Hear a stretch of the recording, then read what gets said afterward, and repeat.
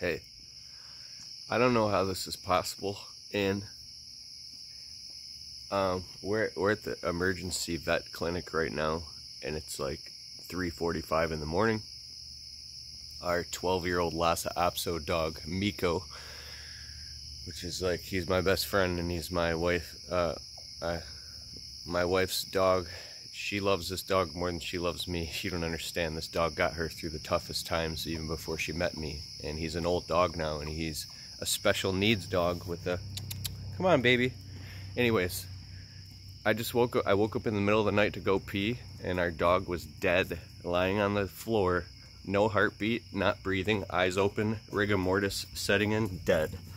The whole body was stiff. And, my wife goes, what? She woke up. I go, he's dead, honey, he's dead. And so I started giving him resuscitation on his chest. You know how, like, when it's happening, something like that, your mind goes in places where it's like you feel so incredibly alert. Anyways, I cried out to Jesus. You're like, oh, this is where he's going with this video. I'm telling you, I cried out to Jesus and I said, you are the healer. Me and my wife need more time with our dog.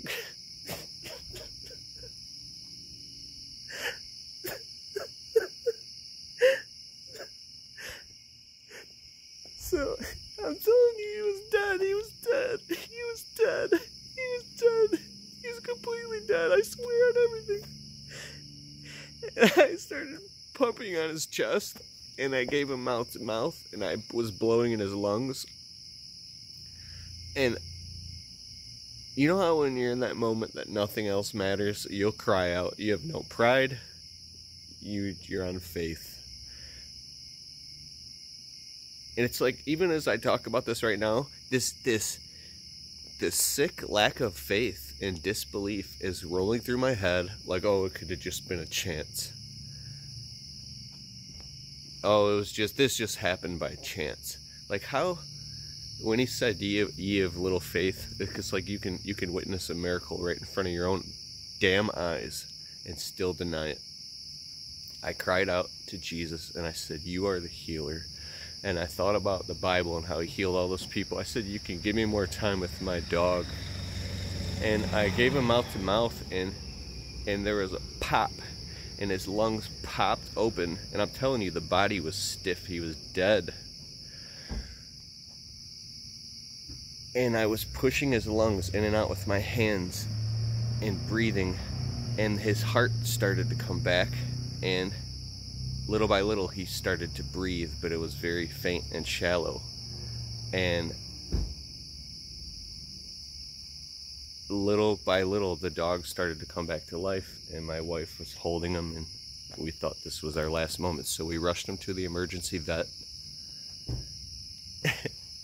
he went outside and he went poop, and he's jumping around all hyper inside of the vet right now, and they just tested his vitals. And they're saying that he's fine and his lungs are fine. And I'm like, what's going on right now? I feel like I don't even know what to think.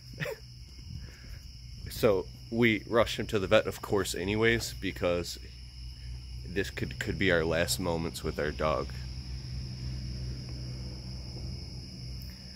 And, you know, I just want another Christmas with him. The reason that I hustled so hard and we finally bought a house with a backyard is because our dog has never had a backyard his whole life to just run for free and have that freedom. And now he does. And I literally did it for my family, and I did it for my family, and I did it for my dog. And anyways, I just wanted to share that with you.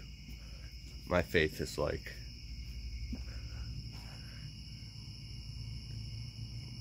there's no way that wasn't him.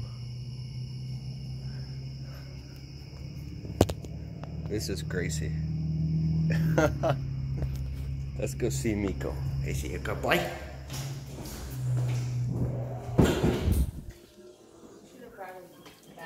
His bed?